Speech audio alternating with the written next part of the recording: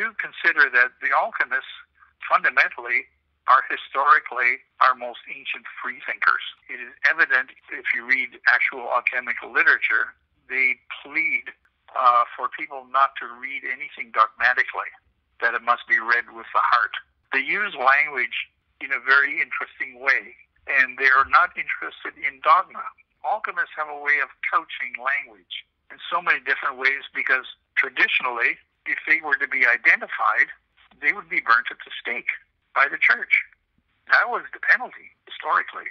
However, the world got freer in Erlanger's time, and I think, and this is part of my thesis, is that this group of alchemists and esotericists combined really changed the nature of alchemical pursuit. They took it out of the laboratory and into philosophy. They took it into spirituality. And part of Erlanger's work, I think, was to free alchemy from its kind of dogmatic, the way it's defined, turn lead into gold and all that stuff.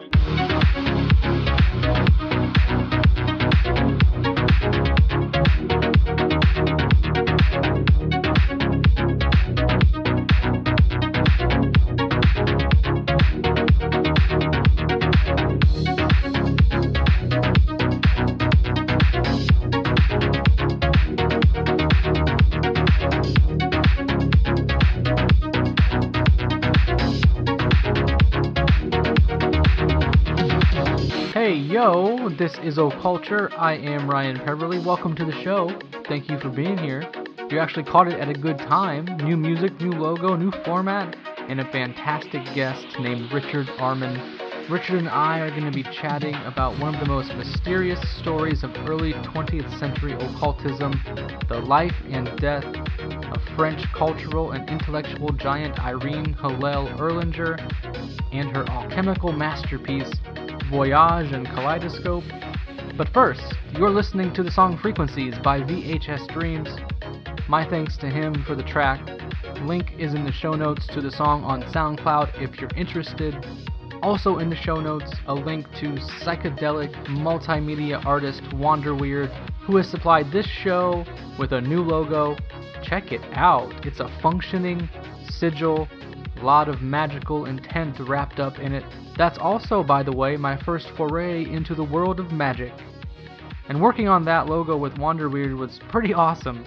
He's a good dude. We're actually trying to find a time to record an episode for this show. He's got a great interest in the occult and various mystery schools, and his work just vibes well with what I'm trying to do here, which is also why Richard Armin is on the show. His work just vibes with me, and let me tell you why, and also how Richard and I came into contact, and also expound a little bit on what we're going to be discussing, because I do think it merits a little bit of exposition.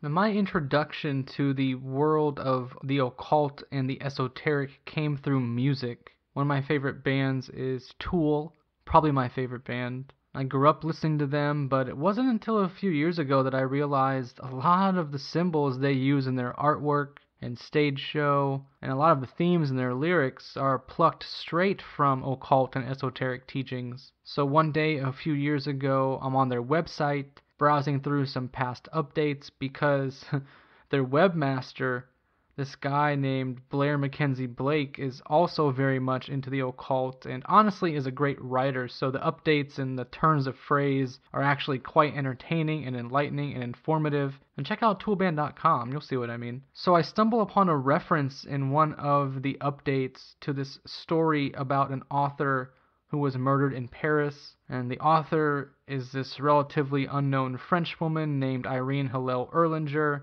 and the reason she was murdered because a book she published called Voyages and Kaleidoscope apparently divulged some arcane alchemical secret, and she just had to be dealt with. Now, I'm a sucker for stories like this, for mysteries like this. I think most people probably are.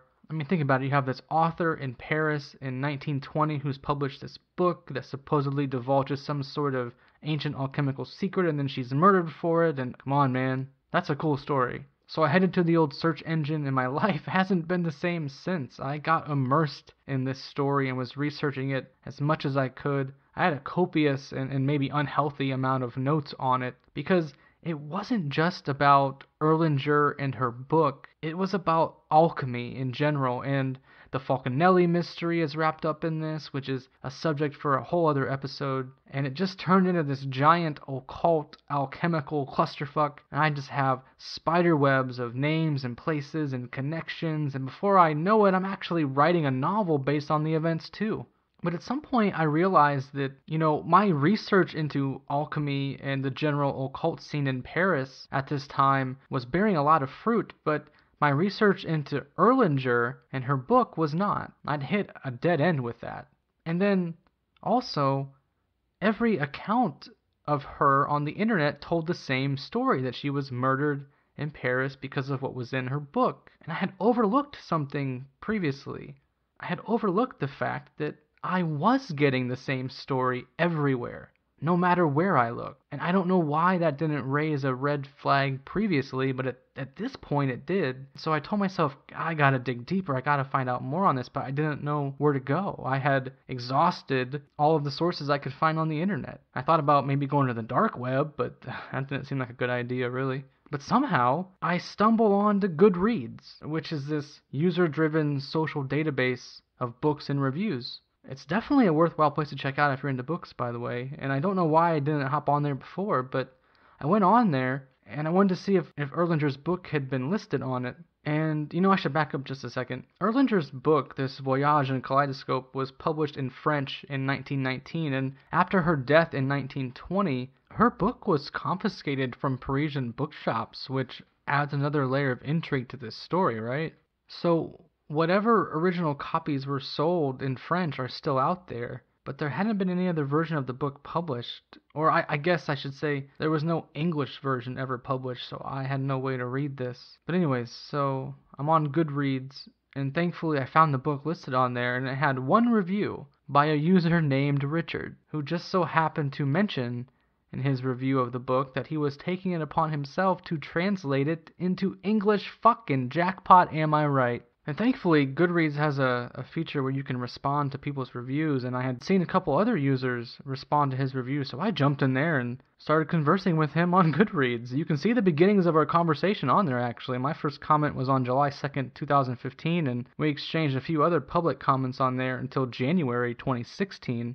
Now, in January 2016, I'd probably spent the better part of 2 years researching this off and on. Meanwhile, I'm still trying to write this novel based on the events. And then fast forward to last summer, I believe it was like early August, I just got stuck on the writing because I just really wanted to read this damn book before I went any further. And by some twist of fate, I wind up on Amazon around this time too, and this book pops up and like the recommended, based on your browsing history or whatever. Turns out a publisher in the Netherlands, I think, had published an English translation as an ebook back in September 2015. How the fuck did I miss that? Needless to say, I bought it, I read it, really fucked my mind, and then I started private correspondence about it on Goodreads with Richard, and then that moved to email, and we exchanged emails for a couple of months, and then, that led to this conversation that you're about to hear, about 3 years in the making. And Richard's own personal research into this matter is deeper and more impressive than mine would have ever been, mostly because he's traveled to Paris several times and learned the language, which obviously gave him an advantage when it came to reading and researching other texts and accounts of the time in French. I mean, he's also working on a book about Erlanger and her work, and I dare say his knowledge of this subject is second to none, especially right now, here in 2017, when this woman, Irene Hillel-Erlanger, is not only virtually unknown in the Western world, even in occult and esoteric circles, but she's also relatively unknown in her native France as well. So without further exposition, let's take a voyage through the kaleidoscope with Richard Armin.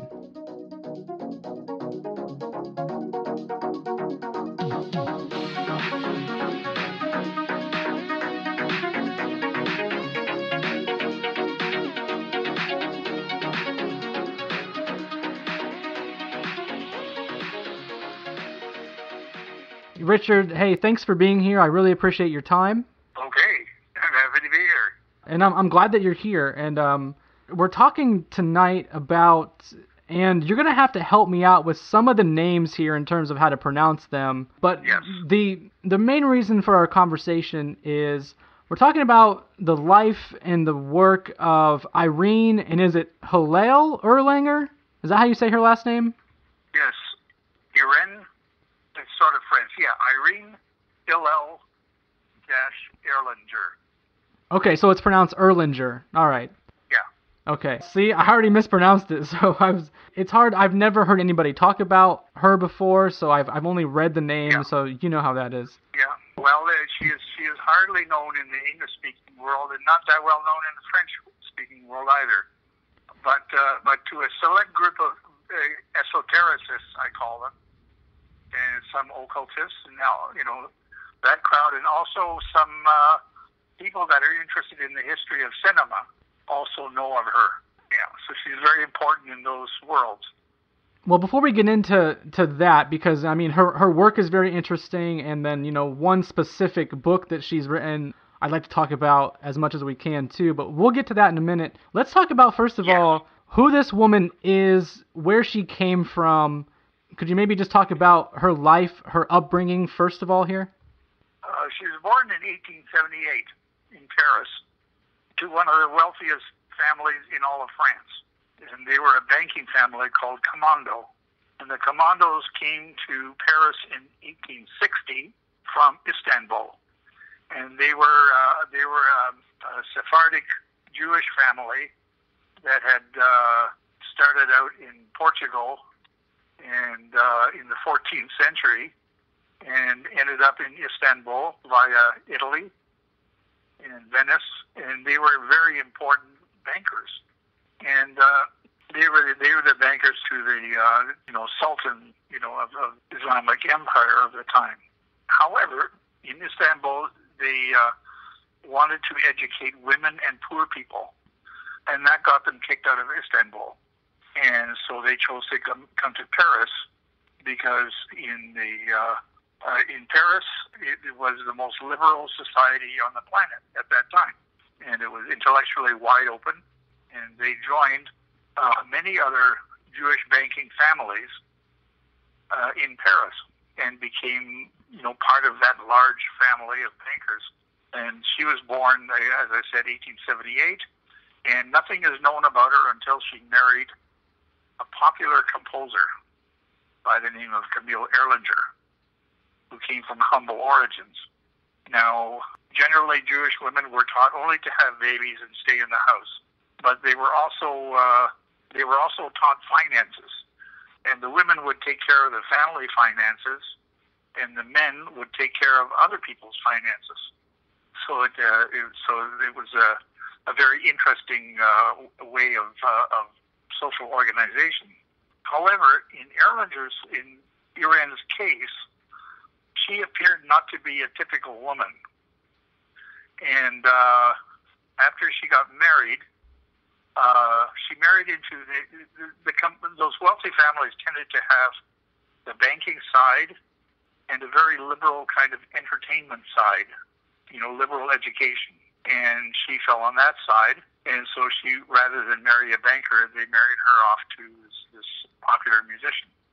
They had a son who, in fact, started the Cannes Film Festival. His name was Philippe Erlanger, a very well-known French cultural figure, and they divorced in 1912. Divorce was practically unheard of coming in favor of the woman, but because of her financial prowess, she won. As it happened, scandal broke out, as it would if a woman won a divorce. It was a very scandalous thing, and she brought scandal to her family, which was no light matter for such a wealthy family. And in fact, she, according to her son, took her husband as a lover for the next 8 years.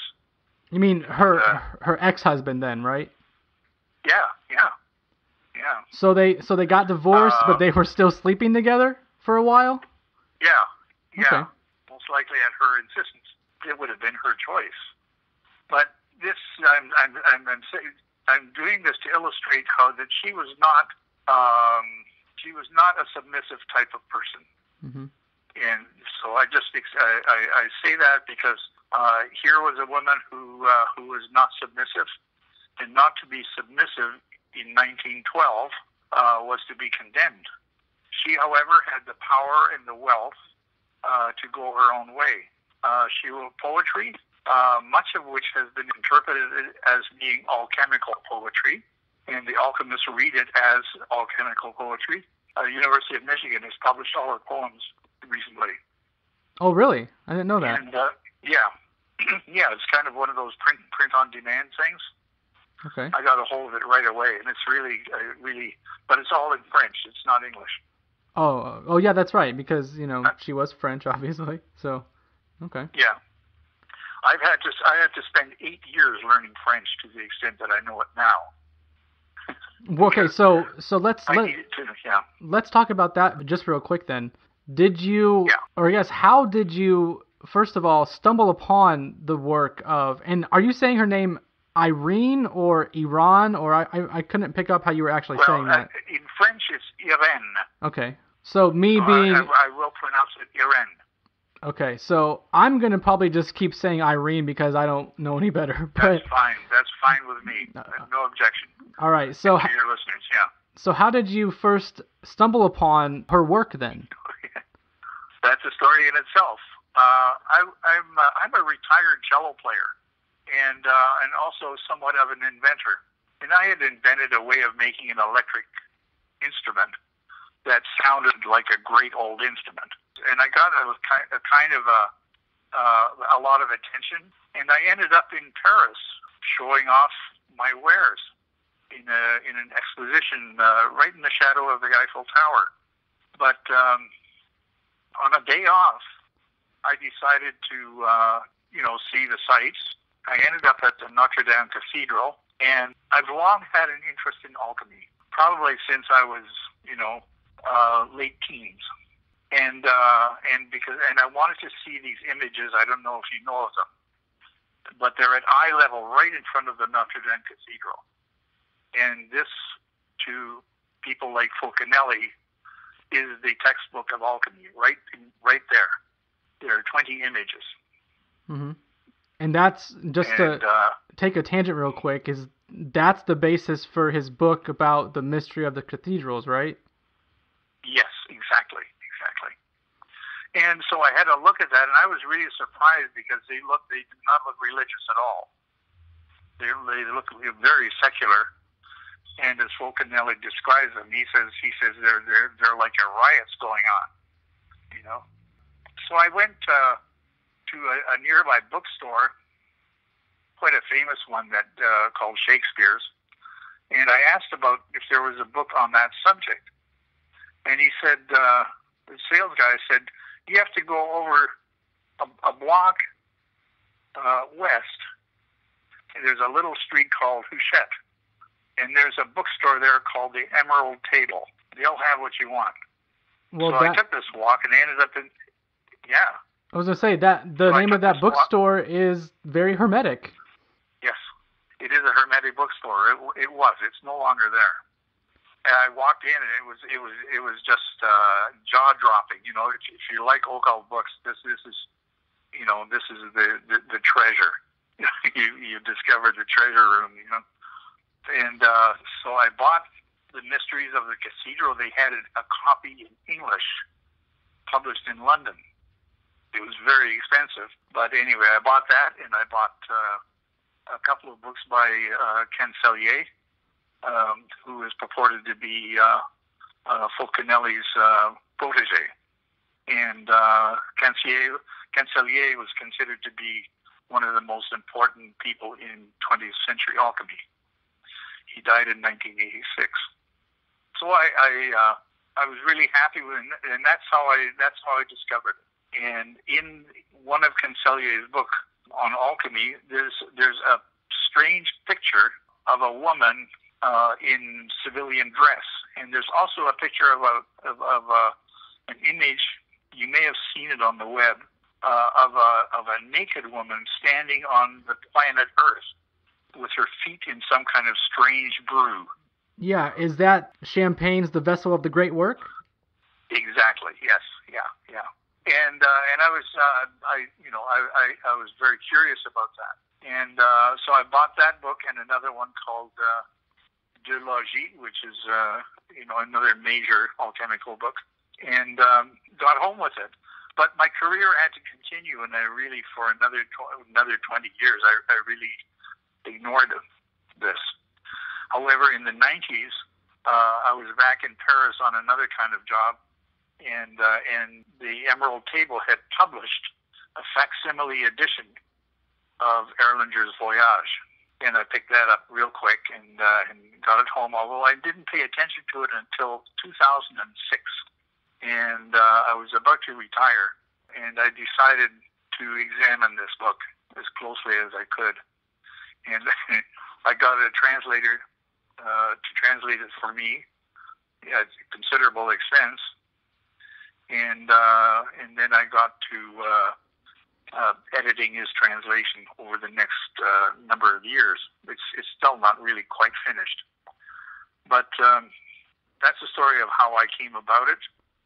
And I've had 10 years to really look at Erlanger's work very closely, and so I've come at a point where I have interest from two universities to publish not only my translation but as well a book about Erlanger. Right. Could you talk a little bit about? Oh, sorry. I was just going to say, could you talk a little bit more about what actually led you to her directly? I don't think we touched on that point, and I'd like to, because you just. Well, this is the strange thing, Ryan, is that in the book that I was browsing in that bookstore in Paris, on the back of the plate that showed a portrait of a woman in civilian dress, mm-hmm. It said, "This is a woman who, in effect, hung out at Irene Erlanger's salons," and it was quite a devoted, wonderful statement, like a devotional thing. And the name Irene Hillel-Erlanger, for some reason, and this is where I really am mystified, I made a decision then that I wanted to find out who this is, and I spent $300 on those books. Wow. Yeah.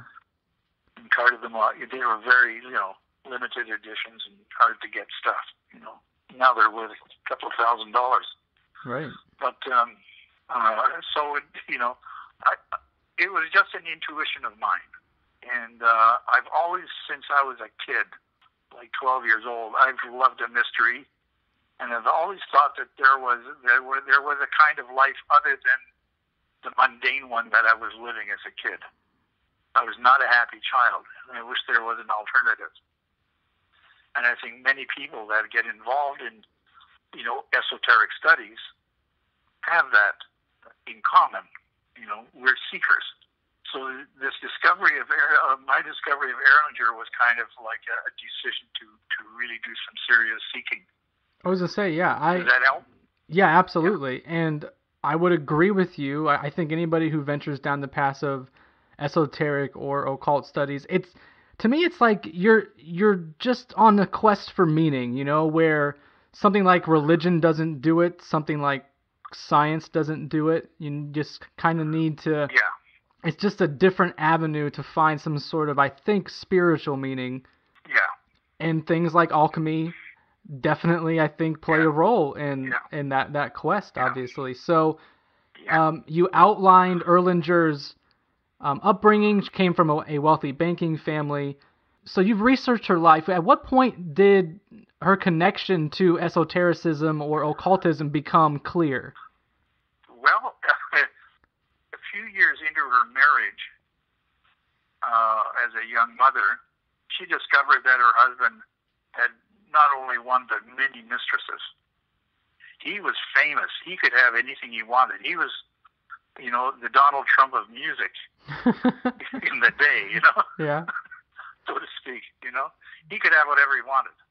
And in fact, her son describes in an autobiography that his most famous mistress who was really a well-known star, proposed to Erlanger that they both live domestically with her husband. And Erlanger, of course, turned her down. And he could not stop fooling around, so to speak. And she applied for a divorce. As it happened a few years before she made the divorce, it was actually legal for the first time for a woman to divorce a man. She did that, and she was successful, and she got custody of the child. Then she wrote poetry, and she was very active, very busy in her circle. At the beginning, she was very much involved with the publishing businesses of that era, the literary journals. André Gide, I don't know if you're familiar with that name. Mm-hmm. Yeah.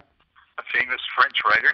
She was kind of a business manager of his, and she organized his affairs, and possibly also financially helped him around. And she also contributed financially to the establishment of quite a famous journal called Literature, which was a spelling of literature, where the word looks like litter, as in cat litter.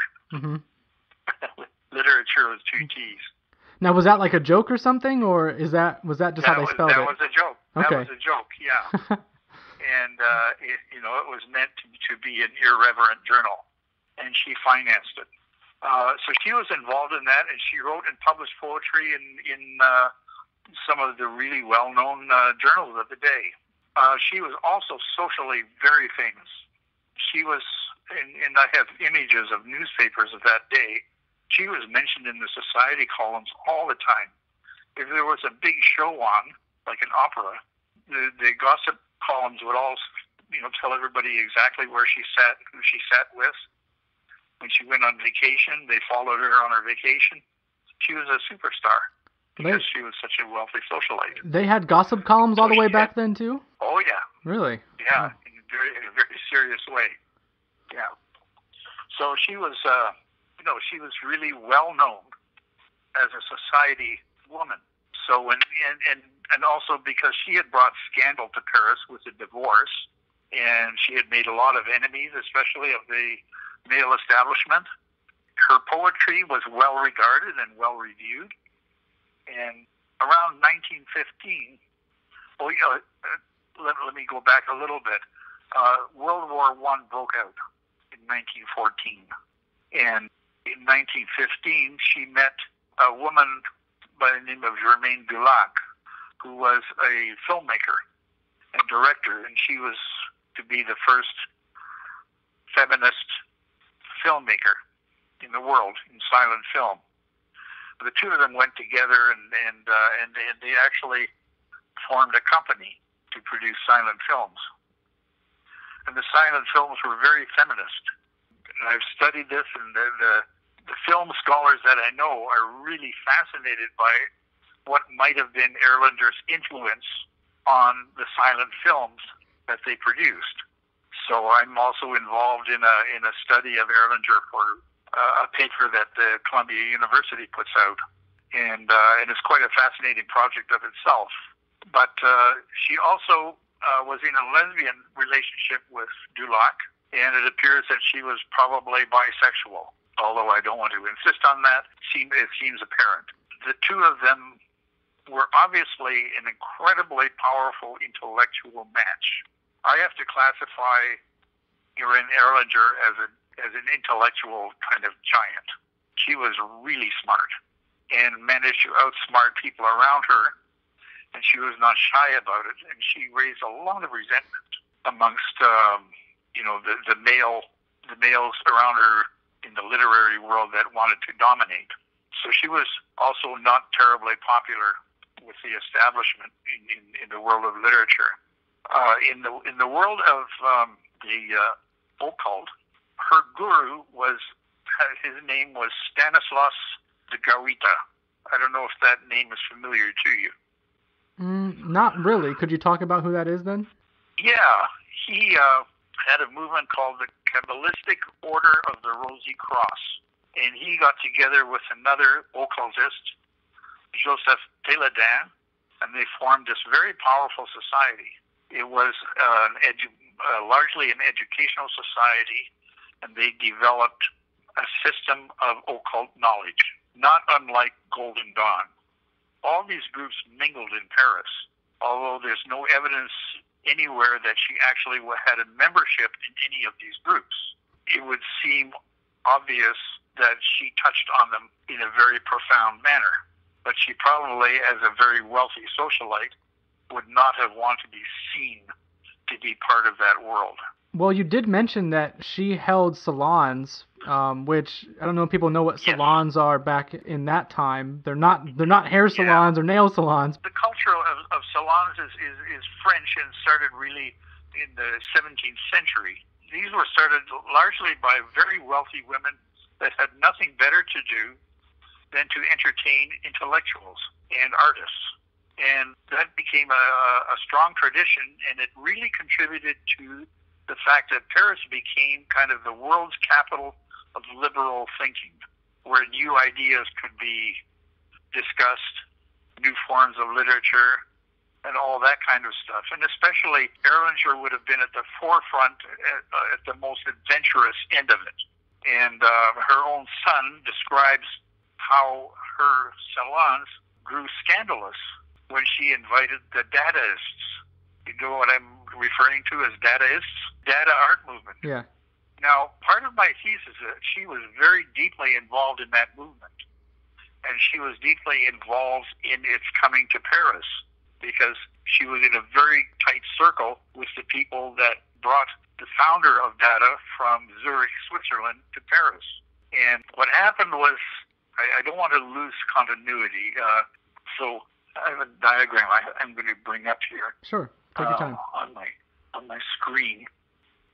So her salon, if we put her salon at the center of a diagram, and we look at the various disciplines that were involved, there was one, the esoteric, with the alchemists. Most of those actually took place at the de Lesseps family home in Paris. The de Lesseps were an extremely powerful family of engineers, and they were also patrons of Champagne. So you can see that connection. Champagne was employed by them. And that's Jean-Julien Champagne, right? Yeah. So there's that circle as one part of her salon. There's another circle of literature, which would involve Louis Aragon and the Dadaists, people like Jean Cocteau and Louis Aragon, who I discuss a lot because I think they had a very close relationship. Then we have the business of Dada. Dada was the answer, the artistic answer to what had happened at the end of World War I was, some 30 to 40 million people were slaughtered, in that war. It was said that Dada was born of disgust. And they said, well, if all the European intellect and advanced society ends up with the slaughter of that many people, we won't have any part of it. And that's how the Dada business was born. And I place Erlanger in the middle of that movement. And it becomes plain in her book, Voyages, where she criticizes things going on around her quite severely. And she also does so in the cinema, in the films. And Salon had these various aspects of it, but she brought all these elements together. For her, I think the occult revival and the occult itself was not really separate from any other concern that she had, which is why she pulled it all together, ultimately, in her book. Yeah, and before we get into Voyage, because I do want to spend some time talking about that book specifically, I do want to discuss, just for a moment, this connection in her salons to the occultists, to the alchemists. I want to tell our listeners that we mentioned Fulcanelli a few minutes ago. We've mentioned Jean-Julien Champagne a couple of times. Could we talk for a moment about the Fulcanelli mystery and kind of how it plays into this whole movement in general here? Well, I made a discovery almost 2 years ago. 2 years ago exactly, I was in Paris doing some research, and it was just really amazing. I found that alchemy generally has no names. Fulcanelli is a mystery because there is only speculation as to who Fulcanelli actually was. There is no speculation as to who Champagne was. There is no speculation as to who Erlanger was. There is no speculation as to who Cancellier was. But it would seem to me, this is only a guess, but it's a reasonable conclusion, is that collectively they took on the name Fulcanelli and invented that name for the work that they did.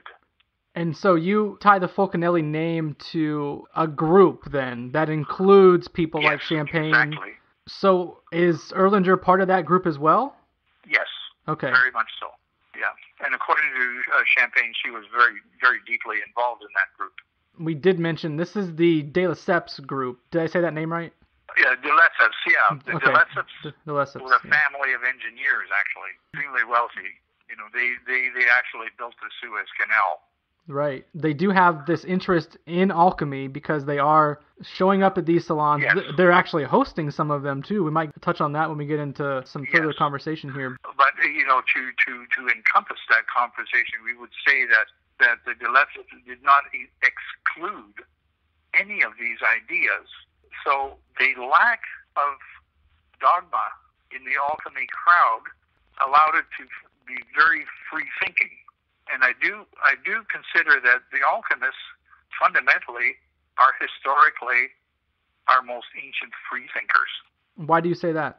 I say that because it is evident in if you read actual alchemical literature, they plead for people not to read anything dogmatically, that it must be read with the heart, so to speak.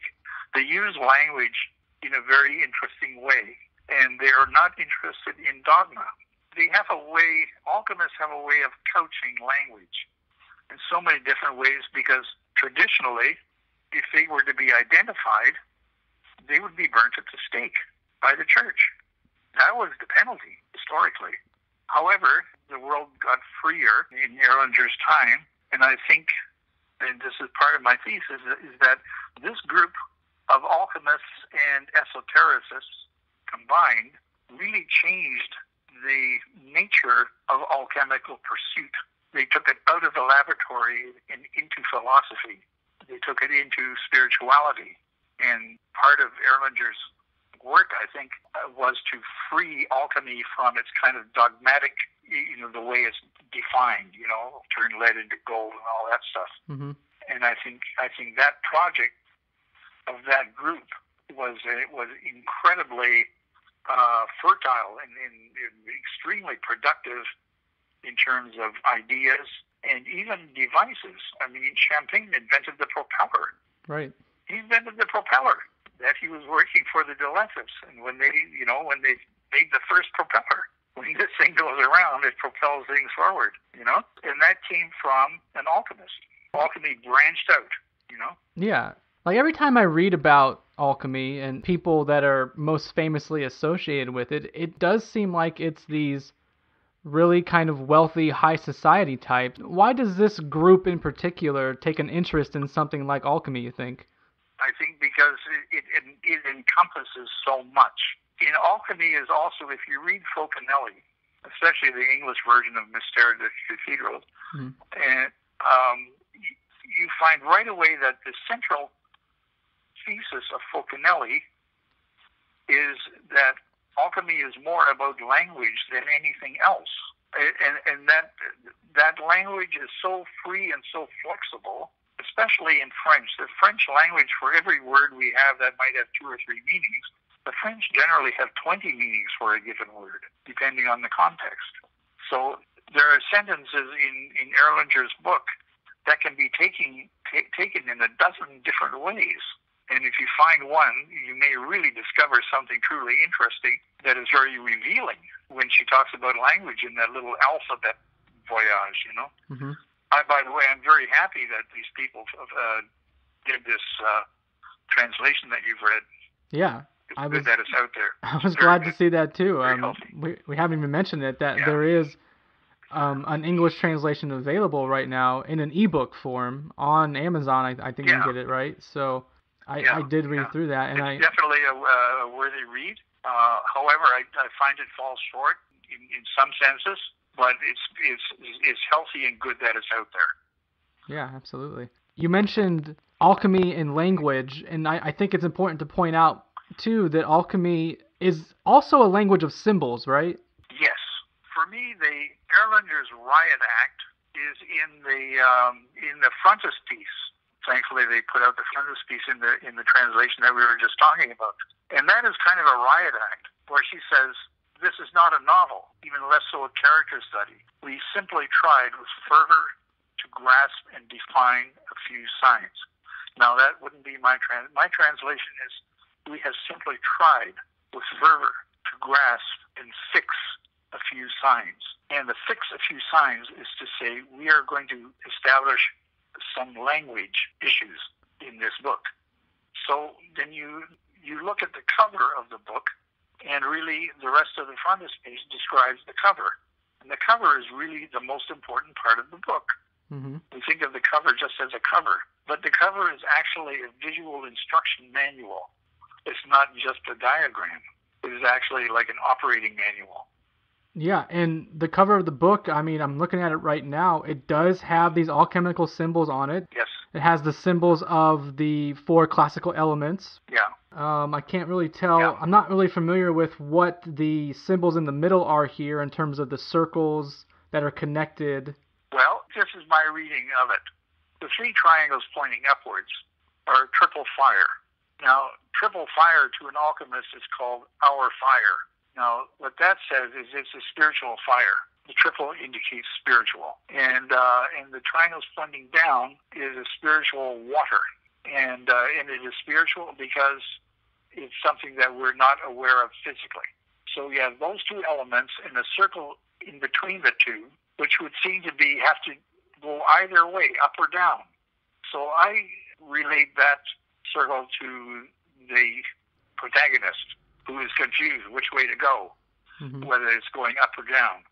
In the book, she says you have to have a child's point of view, which is the circle below, the G figure, Gilly, and Gilly makes the projections with a clean palette, so to speak. As a mechanism, it really makes sense mechanically, because you have what looks like fast forward and fast backward. You know those symbols that we have on tape machines? Yeah, like fast forward and rewind. Yeah. Yeah.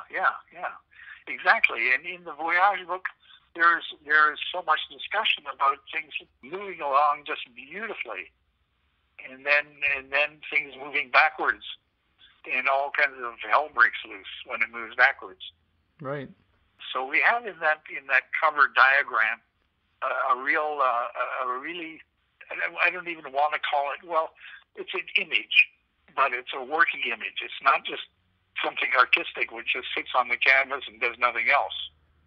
This is actually a working thing. Erlanger designed this cover to exact specifications, and she had her friend, an artist, Van Dongen, do it exactly to her specifications.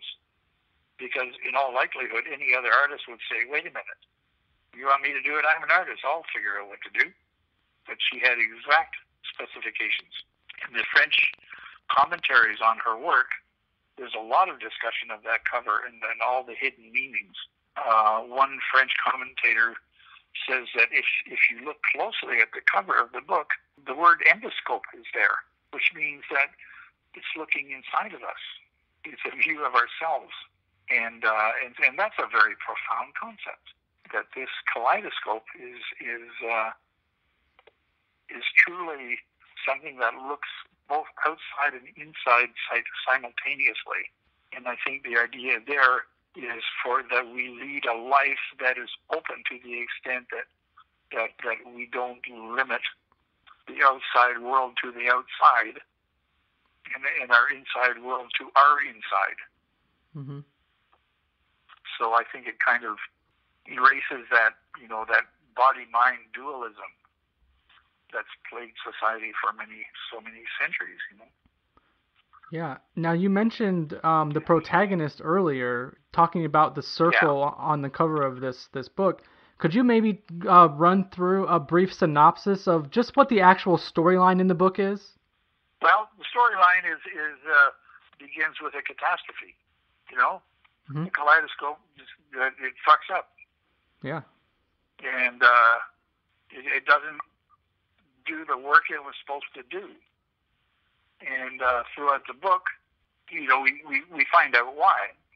However, in the meantime, the protagonist goes crazy because he has failed in this big show that he was supposed to do to bring his kaleidoscope out to the public. And it all screws up, and he runs away. He goes crazy. He starts wandering the streets like a crazy guy. And he runs into Grace. And Grace, to put it bluntly, gets him into rehab. And you don't have to say that even lightly, because it is rehab. Yeah. That they're talking about the restoration of his mental health. Because he is crazy and he's screaming in the streets. The screen wasn't empty. It wasn't empty. It wasn't, We should probably tell listeners what the protagonist's name is. Joel. Joel. Yeah. Now, Jose, the word in French means I dare. Okay. Yeah. I did not know that. He's the one who dares. Yeah, he's the alpha male. So, or hopes to be. He's an inventor, and he invents this contraption called a kaleidoscope. What does it actually do then?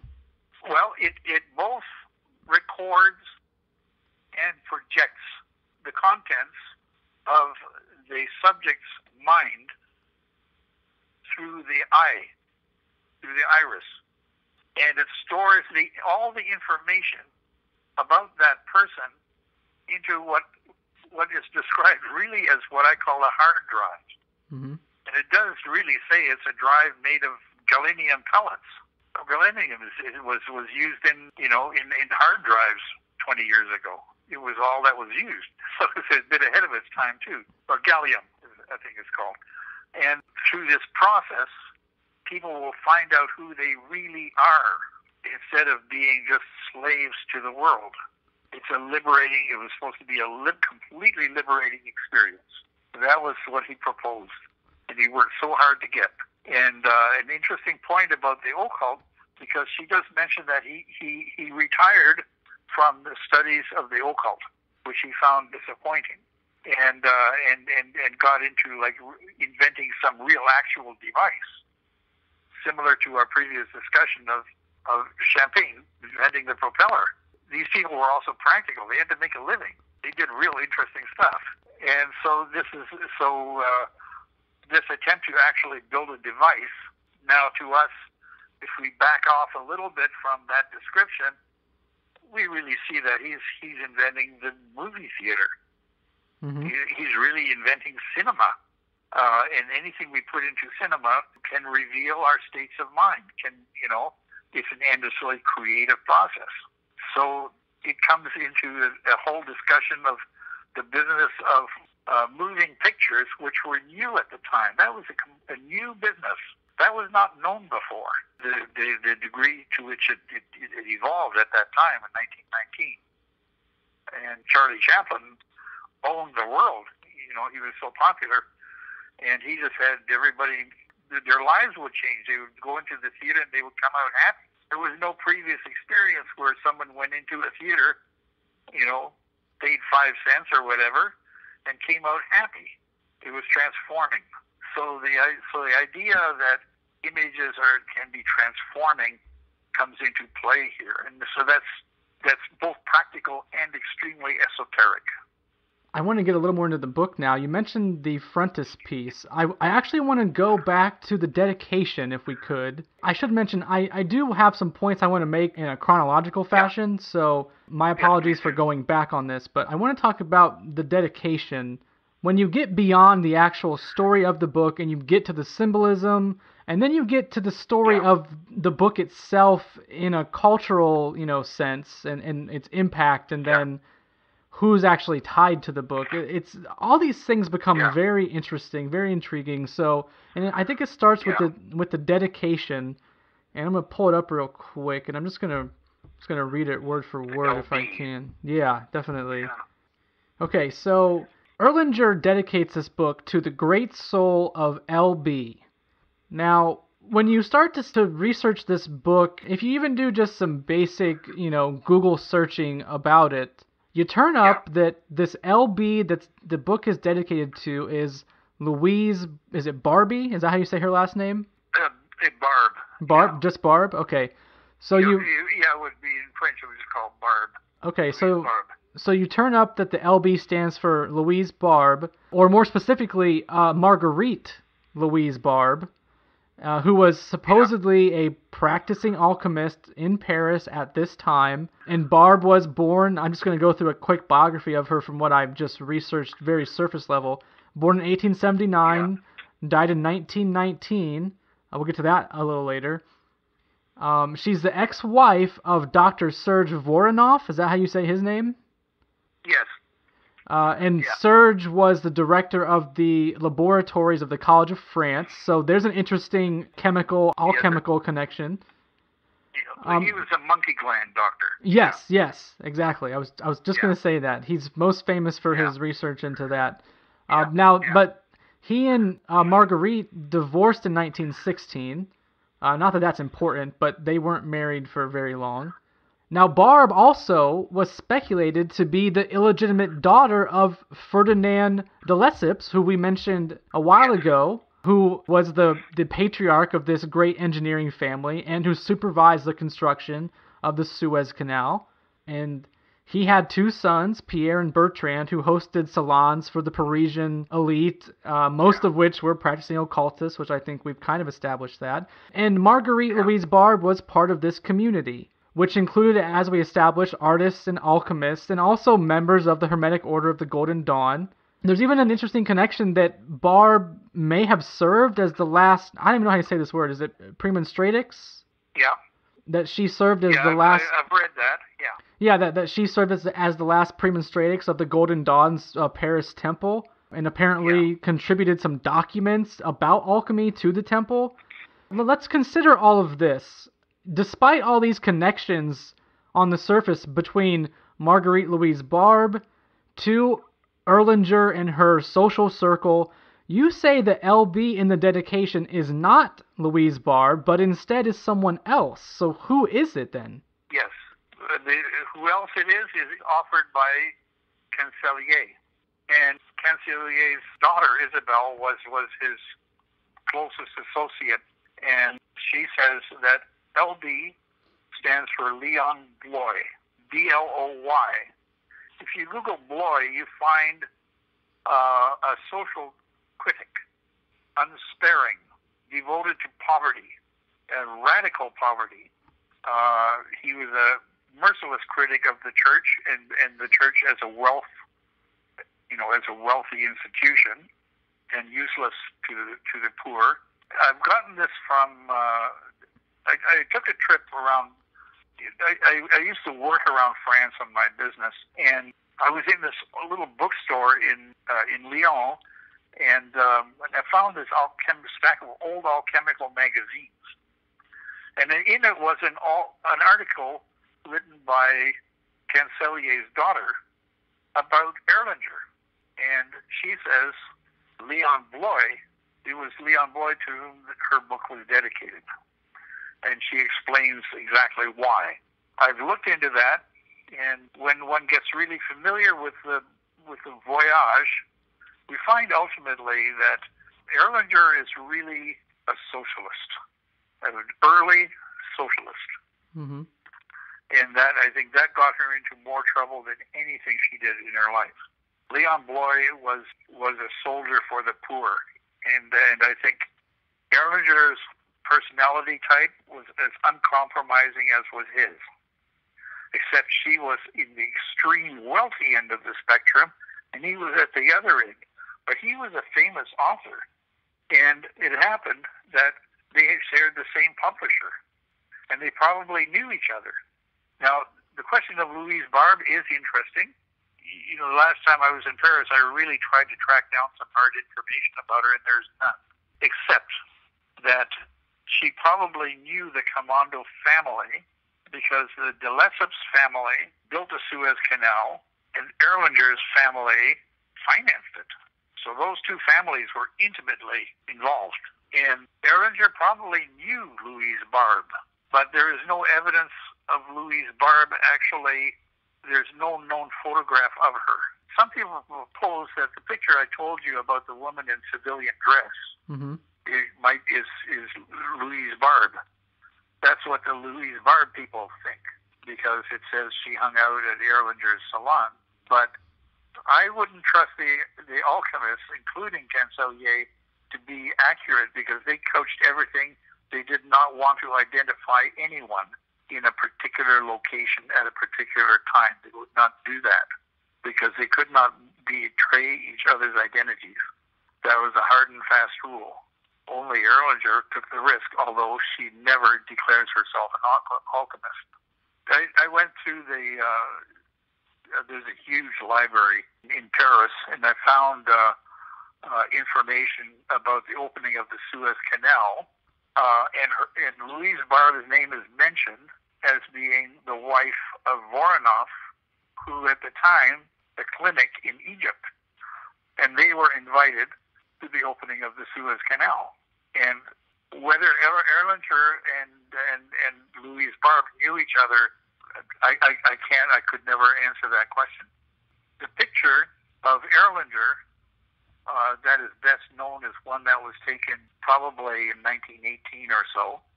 If you put that picture next to the picture that some people say is Louise Barbe, I took both pictures to the police department here in Toronto, and I asked they have ID people there. Mm-hmm. I said, "Are these the same person?" And they said, "Yeah, it's the same person. It's the same face. All the measurements are exactly the same." So the picture is of Erlanger and not Louise Barbe. In fact, in Cancelier's book, it suggests that Erlanger actually posed for that picture. The one that you say is the picture of the woman in civilian dress is actually not Barbe, like a lot of people think, that it's actually Erlanger. Yeah, it is actually. Yes, well, according to the police here in Toronto, right, they say it's the same face.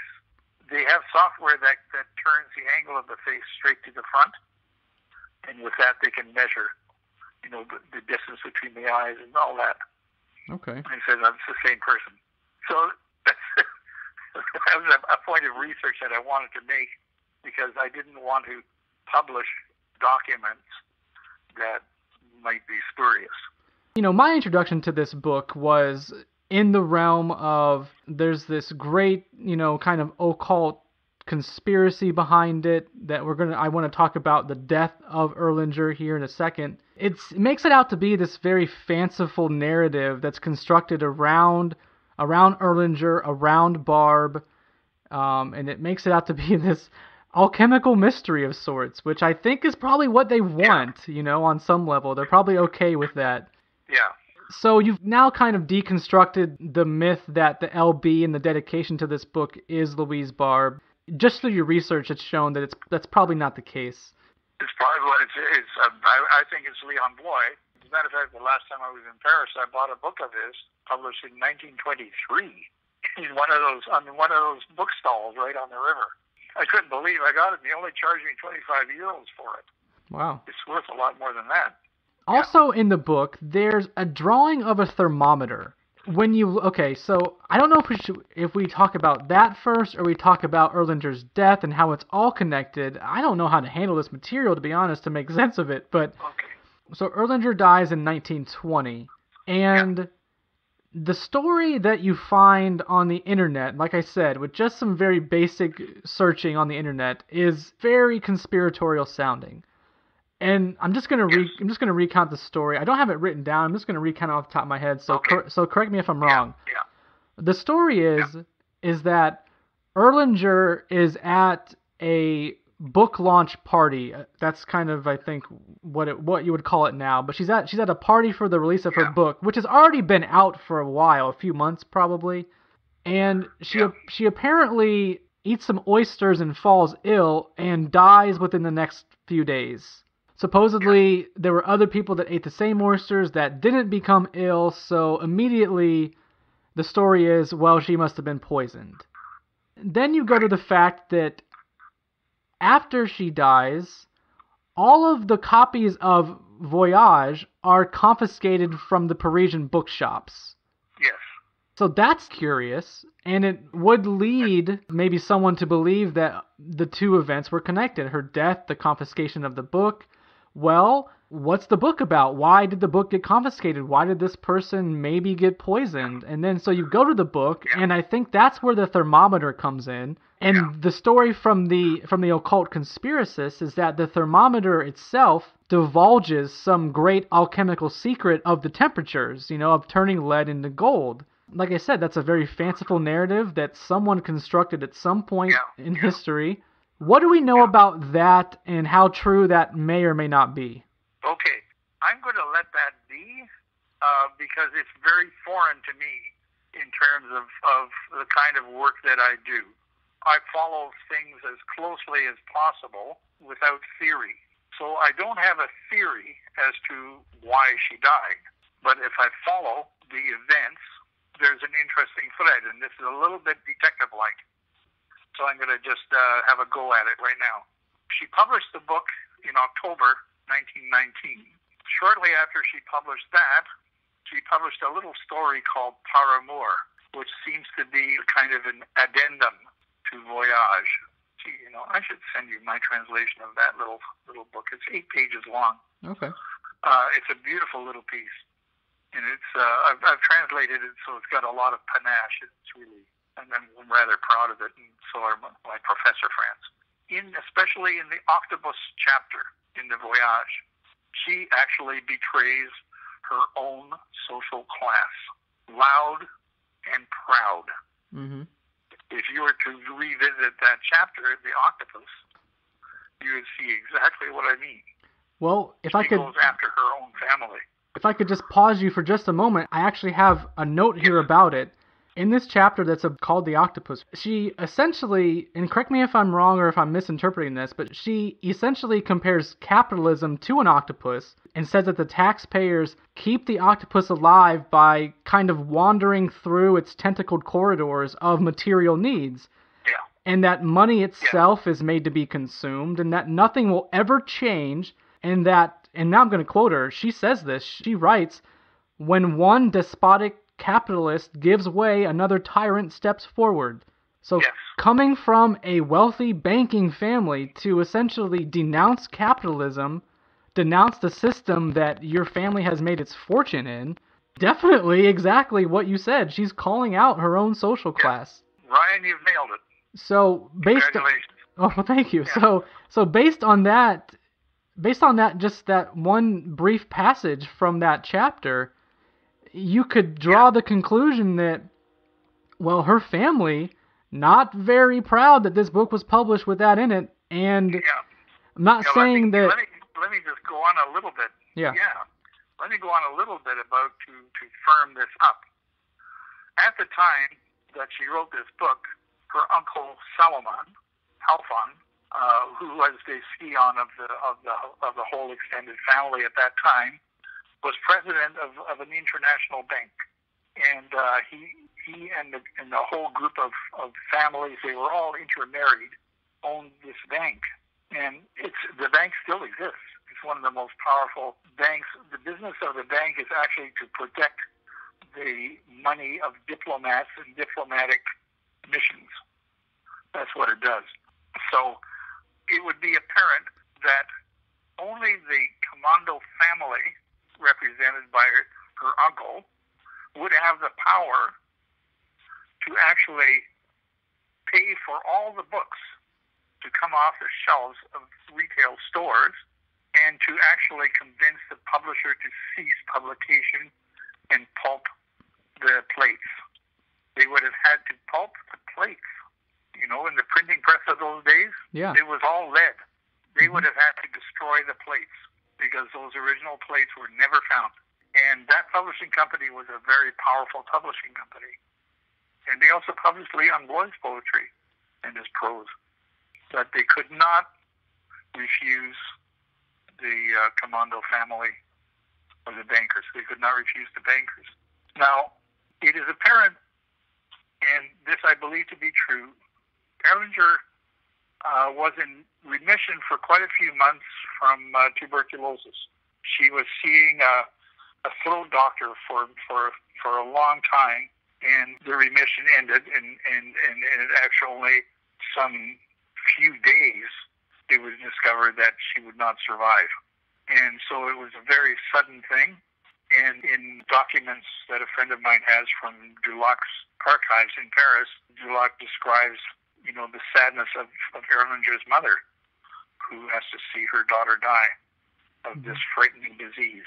In fact, her friend Dulac made a movie shortly after, and it toured all over the United States and the world, and it was a movie to raise funds to find a cure for tuberculosis. The movie was called The Disappearance of the Sun. Okay.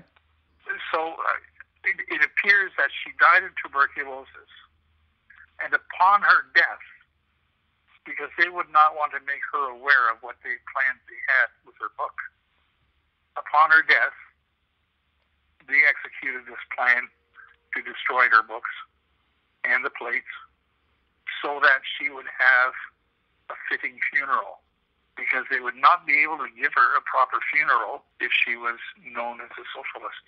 So where did the idea that she was poisoned by oysters come from? Do you have any inclination where that idea... I really don't know. I really don't know where that came from. Tuberculosis was called the writer's disease at that time, Mm-hmm. A number of people that she knew also died of tuberculosis. I really can't imagine where that story came from. I've not been able to find any source for that story, as popular as it seems to be. And because I'm trying to be a good researcher, if I can't find a source, I can't let it in. Right. I can't let it in on the idea that this is, some people have this idea. But I know that French, Jacques Simonelli wrote a beautiful kind of French book about Erlanger's, along with a later publication of Voyages, and he says, very, very definitely she died of tuberculosis, and the letter from her mother pretty well describes that. And I think it's important too that we point out that Louise Barbe died within a few months of Erlanger as well, right? That I don't know. I've also heard that she died in 1910 in an explosion in a laboratory. Yeah, there's different accounts of her death, that she died in some sort of alchemical experiment from drinking potable gold, I think, and then but that was much earlier, and then there's reports that she died within a few months of Erlanger as well, and I think the occult conspiracy theorists kind of hone in on that later date because it ties together everything nicely for them, that Erlanger dies, Barbe dies, the book's confiscated, they're both occultists, they both have an interest in alchemy, and all of a sudden, like, there's this very fanciful story out there about their deaths and being linked. But like you said, some simple research kind of puts all that to rest. Well, it appears that her death was from tuberculosis, and the disappearance of her papers, not only that book, but her papers, her personal papers did not survive. And it appears they were all pulped too, because we don't have a ream of letters from her in some archive. The pulping of the book was a family affair to save the family's reputation. They did not want to have a socialist in the family, because they were amongst the wealthiest family in all of France. Well, they were about 100 years too quick on that, because it seems that all wealthy families now are socialists. That's a little maybe too political there, but amongst each other, yes, you're right. Yeah. They take care of each other. Definitely. So you called her at the beginning of this conversation, or maybe you didn't say it while we were talking here on the air, but you've referred to her in some email correspondence as a genius. You did say she was a rather high intellectual type earlier. Why somebody that's so intelligent and so responsible for as many she's had a great cultural impact. Why is she still unknown to most of the world then? Because her work was destroyed. And all the evidence we have is in this book that we're discussing. And the book, in my mind, is one of the most brilliant books I've ever read on any level. In her day, the big newspapers didn't like her book at all. They just said, "Oh, it doesn't make any sense. She doesn't even know how to write. It's too, it's too crazy." But all the social-minded papers, all the left-wing papers, gave her rave reviews for it. So I think there was a polarization there.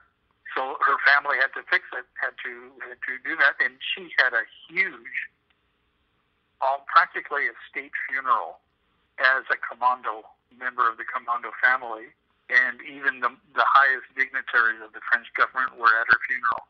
And that was a reward. That became possible because it was then unknown that she was a socialist.